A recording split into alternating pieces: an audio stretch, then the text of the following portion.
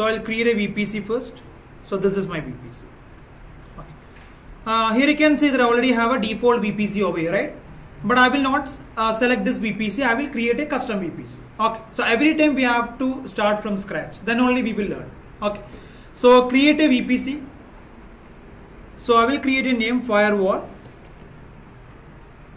So what is the IP address? Network IP address?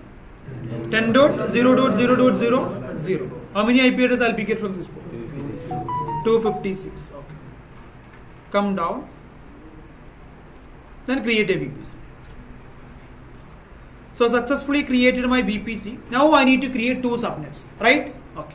So as per the diagram, you can see that first is my network subnet, network firewall subnet. Second is my critical application subnet. I'll go to subnet. So here you can see that I have a 6 subnet, right? Why? Default. So this all belongs to default VPC. Okay, default VPC. I'll go to create a subnet.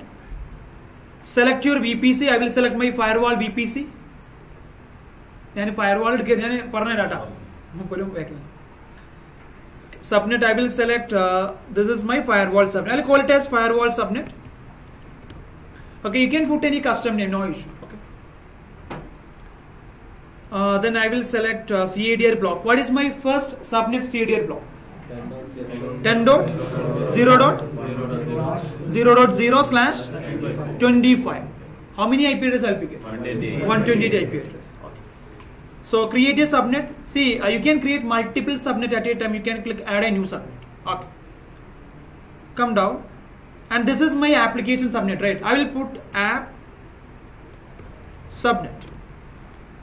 So I'll give a CAD range. What is CAD range? 128/25. Okay. From 128 to 255 I'll begin. Okay. Then create a subnet. So now I created 2 subnets in my VPC, right? So let me just mention down subnet 1 and subnet 2. Next. Route table, right? Okay. I'll go to route table. So here you can see that already I have a route table for my firewall VPC. Why? Default. Whenever you're creating a VPC, we will be get a default route table, right? So that is this route table, default route table. What is the implicit and explicit association? Asumaya. Implicit and explicit association, subnet association. Okay, which route table? Main route table. By default, they will select the main route table. What is explicit? Manually, directly, I can select your route table. Sorry, subnet association, right? That's the explicit subnet association. So I'll create one more route table, and I will call it as this is my public route table. Sorry, firewall route table. Firewall route table. I'll put firewall RT. That's enough. So I'll create one more route table. So create your route table. So I'll call it as my critical application route table. So apps RT. Select your virtual private cloud. Come down. Create a route table. So now successfully I created 2 route table. Here you can see that one route table I created for my firewall and one route table I created for my critical application. Exactly. Okay. So now I need to create one internet gateway, right? See, whatever the connection, whatever the request I'm getting into my internet gateway, it has to go to my subnet 1. It should not go to subnet 2 first, right? Without inspecting, it should not go to subnet 2. So I need to create an internet gateway over here. I'll create an internet gateway. Later, I will create one route table. Okay. So let me create an internet gateway and route table. So I'll go to route table again. I'll create one more route table. Create a route table. I'll call it as IGWRT. Select your virtual private cloud firewall. Come down, create a route table. So now I created 3 route table, right? So now I need to create one internet gateway. So that will pass internet to my VPC. I'll go to internet gateway, create an internet gateway. I'll call it as firewall IGW. Then create an internet gateway. So by default it detaches it, right? I need to attach my internet gateway with my VPC. I will select my VPC firewall, attach internet gateway. So successfully I associated my VPC and my internet gateway, right? So next what I have to do? Association. I need to associate the first route table with my internet gateway, and second route table with my second firewall subnet, and third route table with my application subnet. Exactly. So let me go to my route table first. Okay, in route table, first I will select my internet gateway route table. Listen. So I'll select my internet gateway route table. Okay, I'll go to subnet association. So previously we were doing subnet association, right? But first subnet I need to associate with my internet gateway. How we can do that? What are the possible actions we can do? Any idea? No idea. See, I want to associate my route table with my internet gateway. Is it possible? Internet gateway. How? That's the route, right? So I can route to internet gateway, but I want to associate with my internet gateway. Association, attaching. How? Okay, so for that, here you can see that edge association. Are you able to see this? What is it? Edge association. If you want to associate a route table with VPG or internet gateway, so we have to go with edge association. Can anyone please tell what is the VPG? What is the VPG? Virtual private gateway. We already discussed that like last week itself. What was that?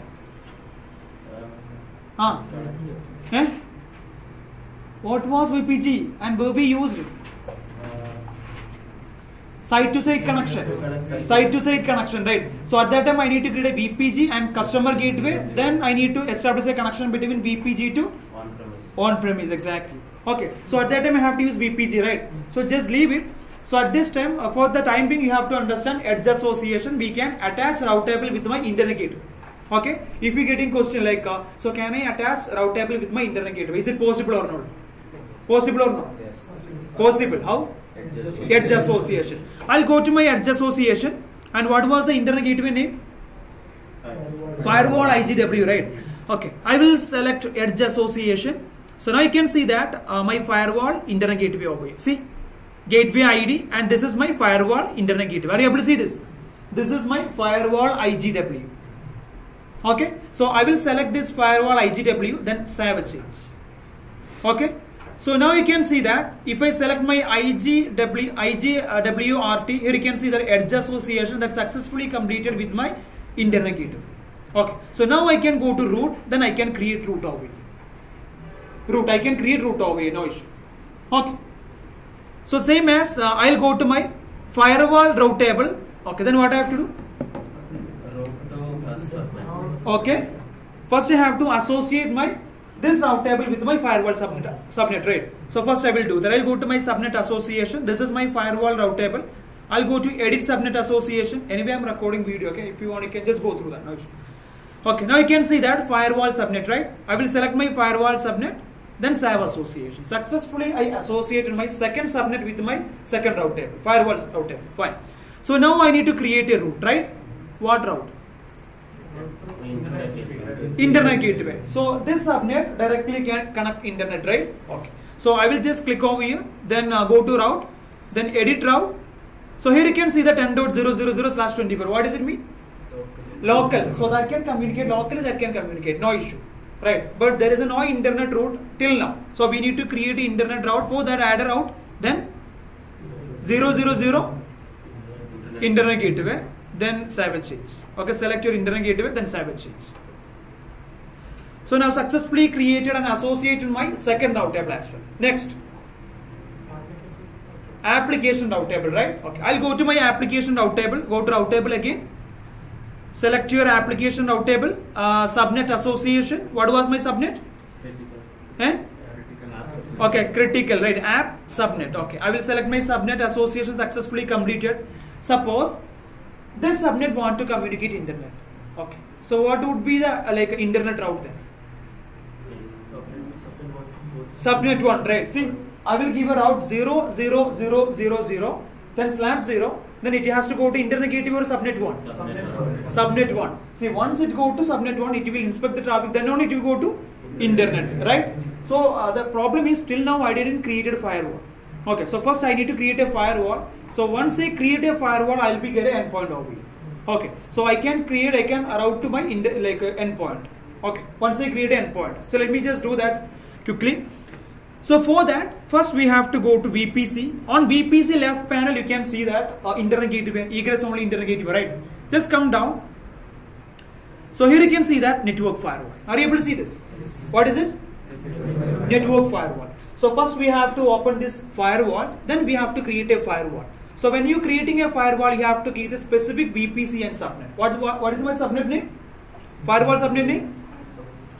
Firewall subnet, right? So I need to specifically mention, okay, I want to create my firewall on this particular subnet. Okay, so I'll go to my firewall. Listen, I'll go to my firewall. As of now, I don't have any firewalls. Okay, I'll create a new firewall. So create firewall option. Click over here. Okay, come down. So first I have to mention a name over here. Okay, it's mandatory. So without a name, we cannot go ahead. Okay, I'll create a name. Firewall. So what kind of firewall it is? Application firewall or network firewall? Network firewall. I will mention network firewall. Network firewall. Okay. So then description, that is optional. Either you can add or you can leave this option. No issue. So next, VPC. Here you have to mention the VPC. Okay. I'll select my VPC name is firewall, and then we have to select availability zone. So I'll select US East 1C. That is my available zone where I created my subnets. Okay. So then subnet. What's my subnet name? Firewall subnet name? Firewall subnet. You can see that firewall subnet. I'll select my firewall subnet. You should not select app subnet because I will create all my critical application over there. Okay. My firewall subnet particularly I have to mention my first subnet. Okay. So select firewall subnet. Come down. Okay. So here you can see that associated firewall policy. So we have to create a firewall policy rule name first. You can give any name. So I will give my rules. My rules. That is enough. Come down. Create a firewall. Okay.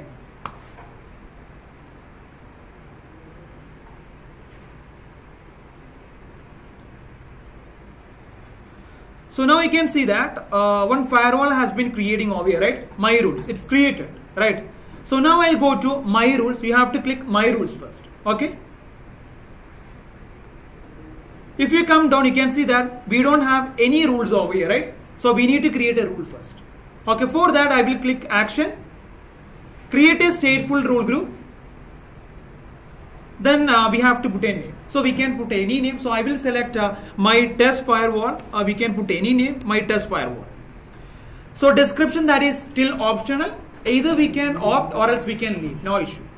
Okay. Capacity. So capacity you have to mention minimum one, but I will select 3. So 3 route or 3 rule or like 3 can process at a time. That's what we mentioning 3. So we can have up to 100.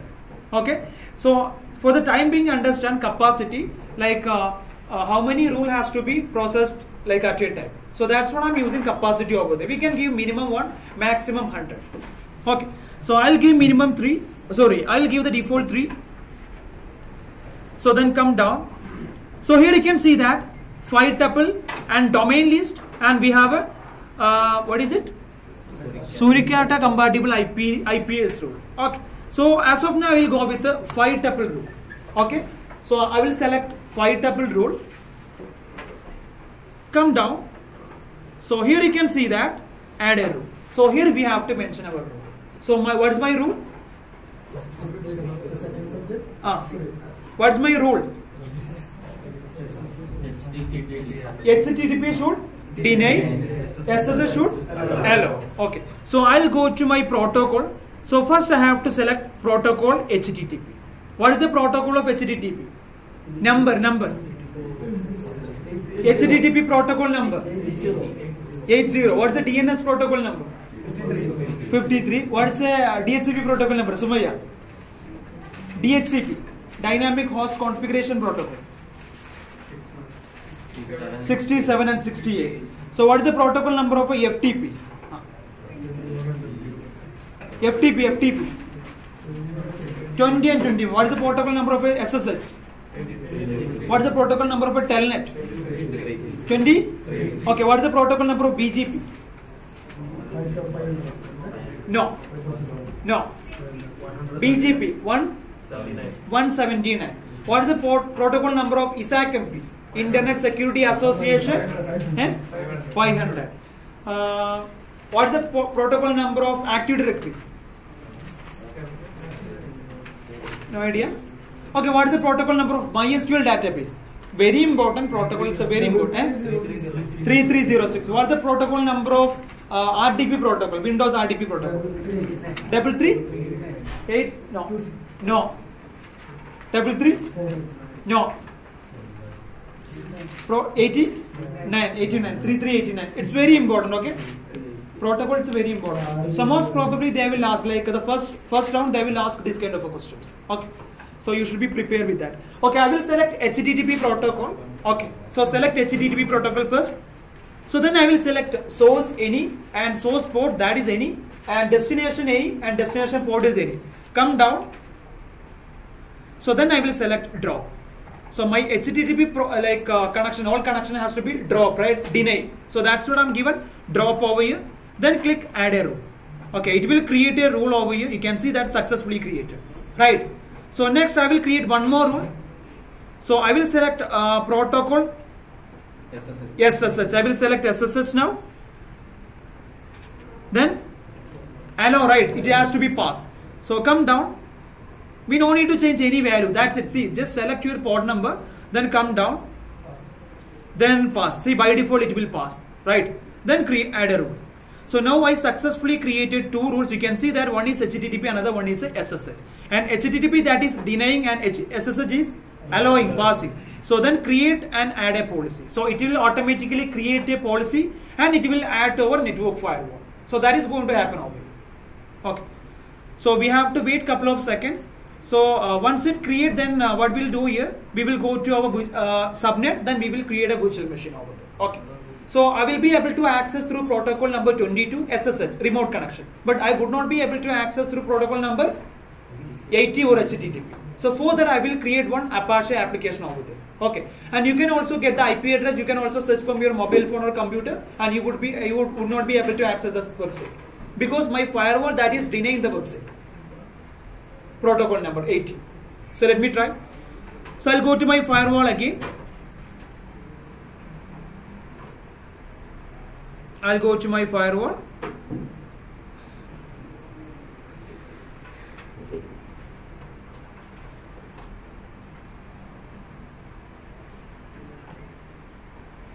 Okay, here you can see that now successfully my firewall has been created, right? Successfully created. So let me go to endpoint now. Endpoint. We have to go to endpoint. Endpoint. So here you can see that one endpoint automatically has been created, right? Firewall endpoint. We don't need to create any endpoint. We already learned what is the interface endpoint, what is the gateway endpoint. But while you're creating a firewall, automatically it will create a gateway endpoint. Okay. So now what I will do here? So I will create a route over here 0000 to where? Subnet 1. So in subnet 1 I created an endpoint. What is the endpoint name? Gateway endpoint, right? Gateway endpoint I created. See, here you can see that Amazon.com, this is gateway endpoint. If I just enlarge, here you can see that gateway load balancer endpoint, right? So first I will go to my subnet 2 route table. Okay, subnet 2 route table. Let me go to subnet 2 route table. I'll go to my route table first. Okay, this is my route table. So I will select my subnet 2 route table, application route table, right? Select this application route table, go to route. Here you can see that I have only one route, 10.000/24. Locally they can communicate, but they cannot go to internet. There is a no option, right? So for that I will edit this option, edit route. Because I have a wish, my virtual machine has to communicate with the internet, that's all. So I'll give one more rule, 0000, internet gateway or subnet 1. In subnet 1 I created a endpoint. What is the endpoint name? Gateway. So we have to select gateway load balancer endpoint. We already learned what is transit gateway, what is the peering connection, what is the network interface, NAT gateway, NAT instance, and internet gateway, right? So now we will learn what is a gateway load balancer endpoint. Okay, select gateway load balancer endpoint, then save and change. So now successfully, whatever the communication happening from subnet 2, it will go to my subnet 1. Okay, from subnet 1 directly it will go to IGW. So now I need to create a route from my internet gateway to my endpoint. exactly. For that, what I have to do?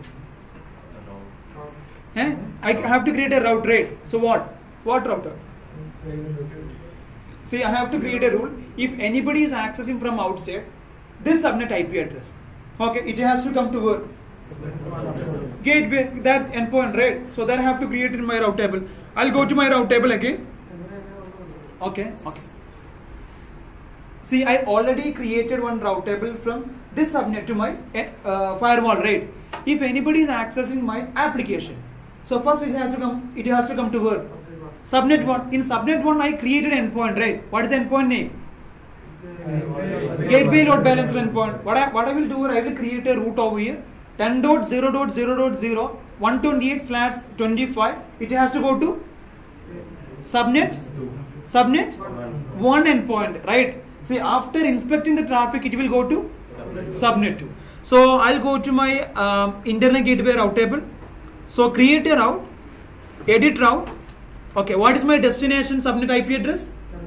10.0.0.128/25. Okay, then it has to go to where? Gateway load balancer endpoint.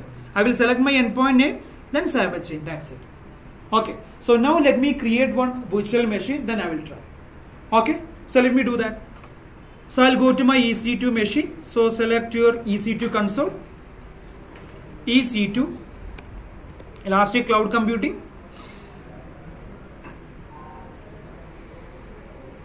Okay, probably we will start EC2 tomorrow. Okay, so I'll give an introduction what is the hypervisor on today, and tomorrow we will start EC2. Okay, so go to instance. As of now, I don't have any virtual machines over here, right? So I'll create a virtual machine launch instance with the public IP address. Okay, so select your name. I will call it as my critical application. So that's what I will call it as a critical VM. Okay, whatever it can be. Come down. I will select Amazon Linux. Come down. Then I will select a key pair name. So here I will select my key pair name as key1. Come down. So I will select my network settings. I will select my VPC. So you can see that by default selected default VPC, right? But I created a custom VPC. What is the name? Firewall. I will select my VPC over here. So then I will select my app subnet, right? Because I need to host this app subnet, right? I don't need to host in firewall subnet, in app subnet. So we require a public IP address. That's what I will give enable. So come down. So here I will select all the traffic. So anybody can connect from anywhere, but my firewall is denying that rule, right? Let me try. Launch instance.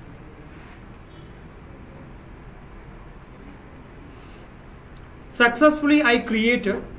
So now I'll try to access my SSH first. Let me try to connect my SSH. So once it's up and running, I'll try. Okay.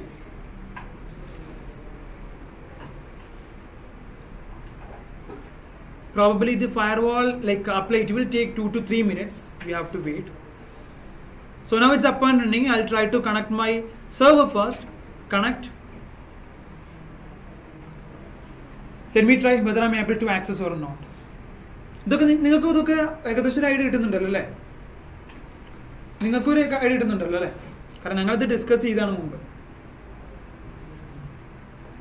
so now I can see that successfully I connected by using which protocol? Protocol number 22 SSH. Okay. So now I'll try to install one application, HTTP application. Okay. So then I'll try to connect that application. Let me try. So I'll install the application first. So how to install Apache server? Can anyone? No. No.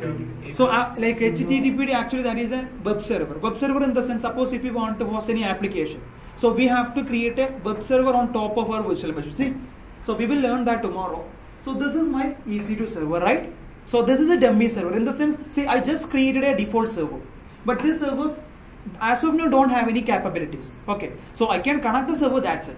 But if you want to host any application, you have to install Apache. That's a kind of web server. So we can install Nginx, Tomcat. I can install JBoss, Glassfish. These all are kind of a web servers or application servers. So once you install this application server on top of this virtual machine, then you will be able to deploy one application over there. Okay. So what I will do here, I will just execute some commands over here to install one Apache server, web server. I need to host one application. That's my requirement. Okay. So we'll learn that in deep dive tomorrow. Okay. We have to learn the configuration file, and I'll try to attach two public IP address for my virtual machine.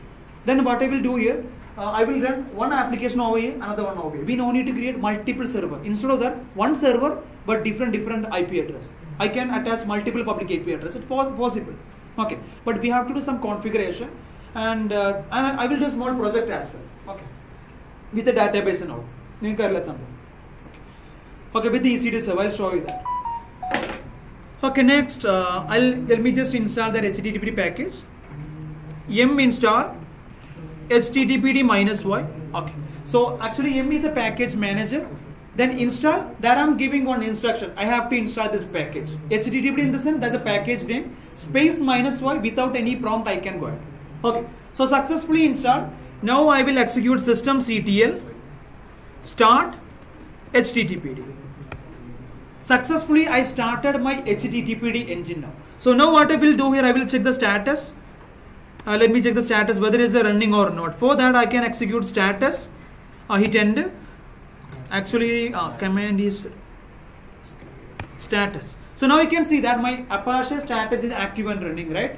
Okay, let me try to access my Apache by using public IP address. Copy this public IP address and go to your browser. So it will take some time.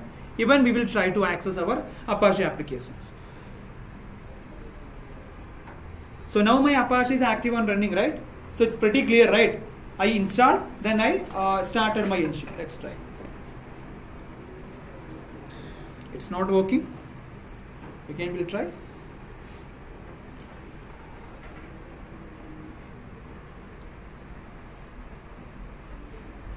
It's not working. I'll go to my website ping. It's suppose it should not work, right? Because I've already created a rule HTTPD deny, right? So now I will rewrite HTTP allow. Okay, so let me just put the IP address over here, then HTTP.